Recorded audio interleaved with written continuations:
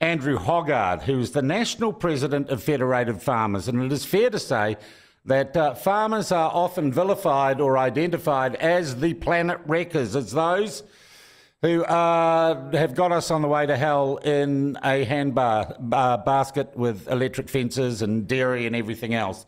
So we're joined now, as I said, by Andrew Hoggard, National President of Federated Farmers. Andrew, welcome to the program. Thank you for joining us.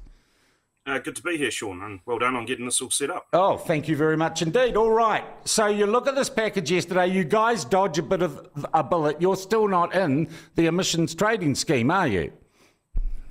No, that's still to come with the work that's happening with He Waka Noa.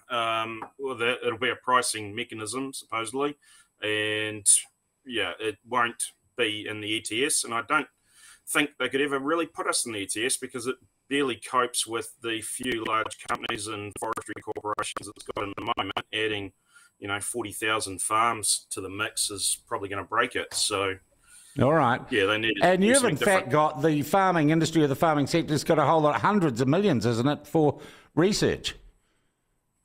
Supposedly, we will wait and see whether that's just an announcement or, as we've seen over the last few years, there's been lots of announcements, and when it comes time to count the cash, very little of it actually gets spent. So we'll wait and see. I mean, the thing I was most pleased with, I guess you could call it, was the recognition that actually science is the solution here. It's not about doing the Greenpeace mode of cutting production and going back to subsistence, caveman type farming. So do you accept, though, Andrew, the common wisdom that farmers and the burping of cows and meat production are one of the, transport aside, the biggest problem we've got with so-called global warming?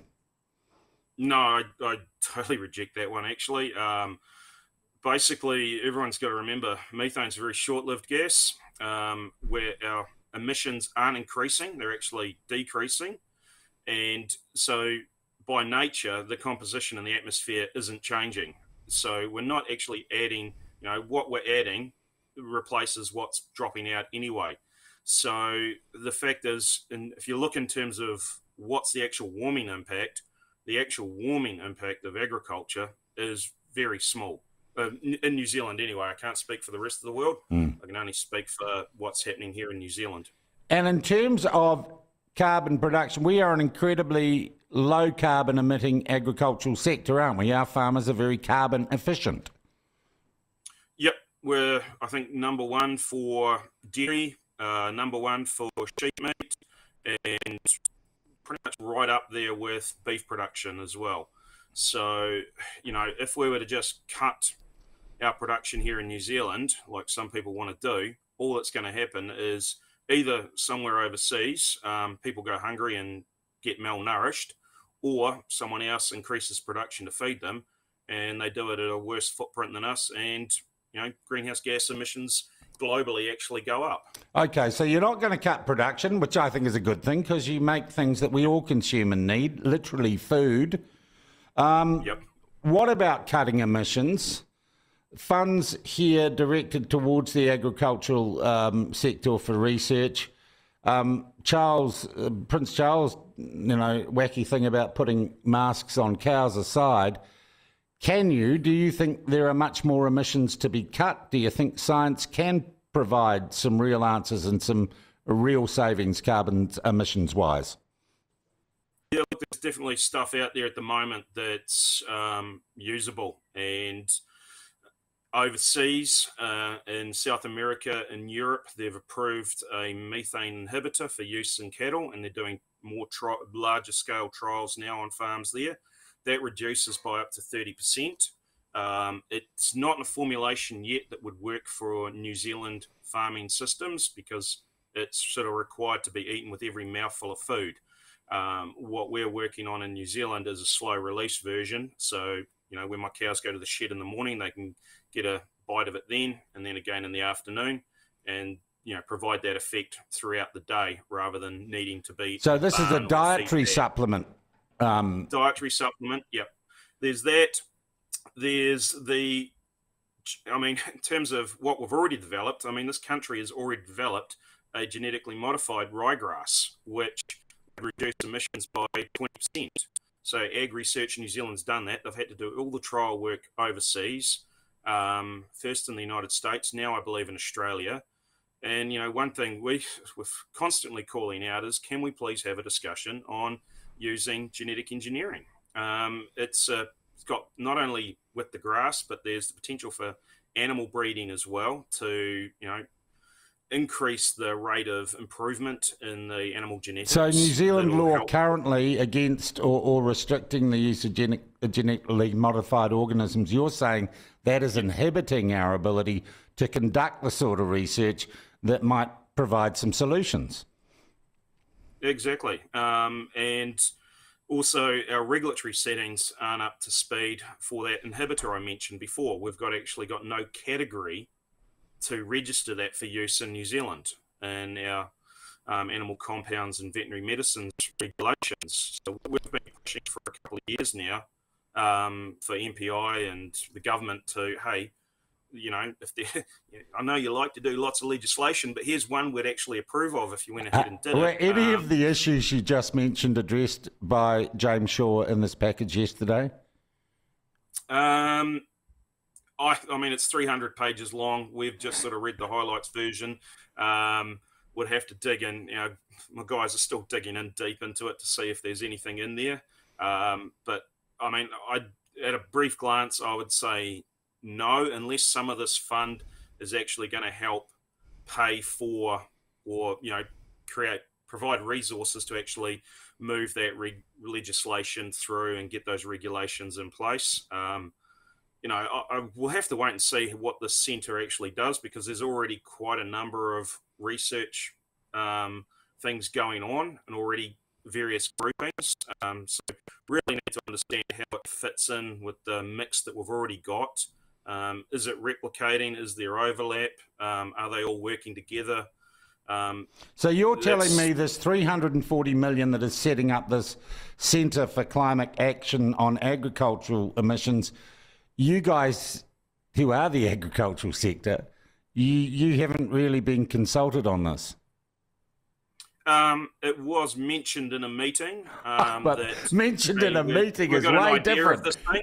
Andrew, mentioned in a meeting is way different than what are you guys doing in this space now? How do we focus that more and put some more money into it? We mentioned it in passing in a meeting, the expenditure of $340 million. That seems a long way from consultation.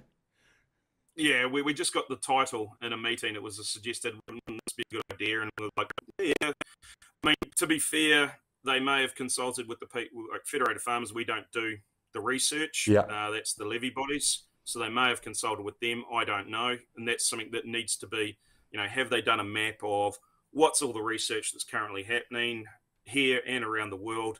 Where are the gaps? What funding's needed to accelerate that? I don't know if they've done all that work, and that's probably something that needs to be teased out to make sure that, hey, this is a smart plan. All right. Is there anything in yesterday's package that will impact negatively or positively in the short to medium term on your average New Zealand farmer? Not that we've seen so far. Basically, in terms of we're all taxpayers, so if all this money's been thrown at things that aren't efficient, then that's not only my taxes paying for it, but in likelihood my daughters in years to come having to repay that bill.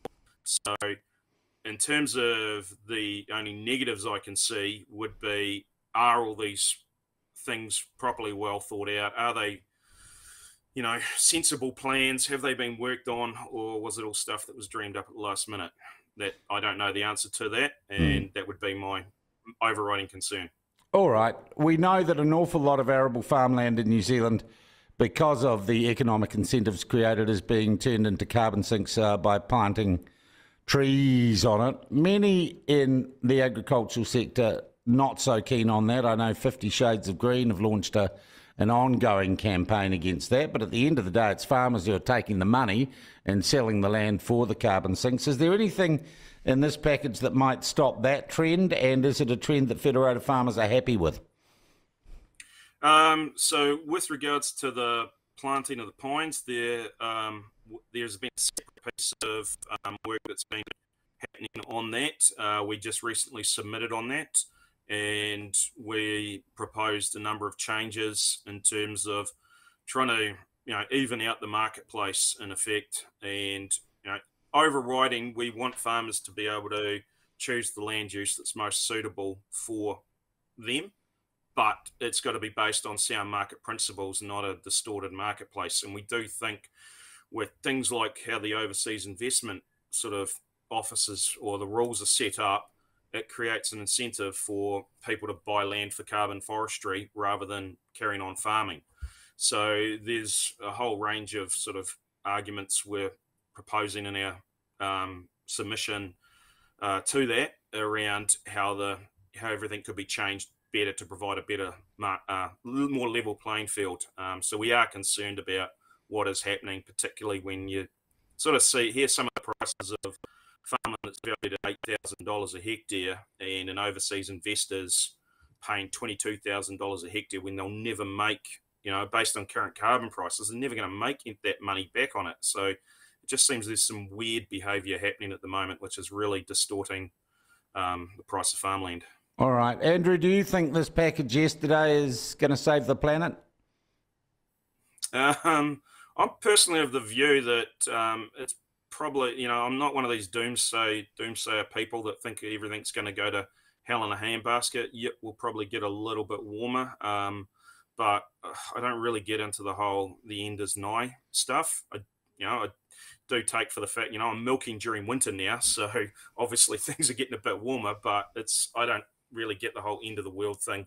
I don't, New Zealand on its own isn't going to change anything. The rest of the world's got to be doing what we're doing, and at the moment, they're not. They're not, that's right. And Andrew, you say right now today this isn't going to impact negatively or positively necessarily anyone in the farming sector, anyone down at the farm gate.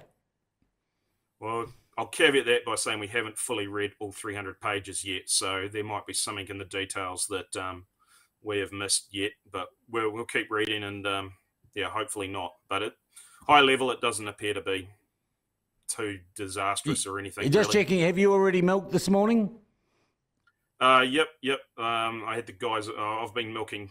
I've had guys off, so it was my first sleep in for a week. So I just went and shifted some calves and stuff before I got on with you. I love a man who starts work early. Andrew, thank you very much indeed for your time. That's Andrew Hoggard. He's the National President of Federated Farmers.